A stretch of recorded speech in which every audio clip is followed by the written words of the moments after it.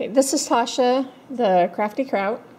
I just recently got the new Samsung Galaxy Note 3, and when I would charge it, I would have to manually turn off the screen. It would stay on. I have it set to turn off like it's doing right now every 30 seconds, but for some reason when it was charging it wouldn't do it.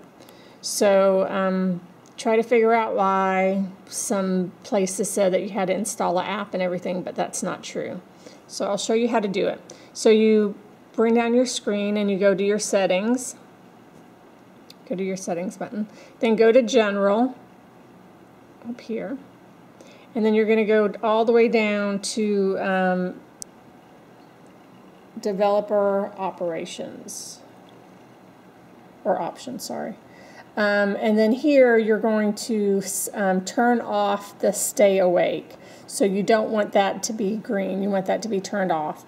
When you turn that off, your phone will go into the screensaver mode after 30 seconds or whatever you have it set at.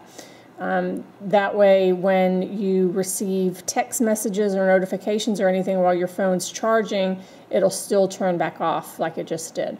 So hopefully that will help those other users out there that couldn't figure it out. And it should save your screen on your phone. Thanks for watching.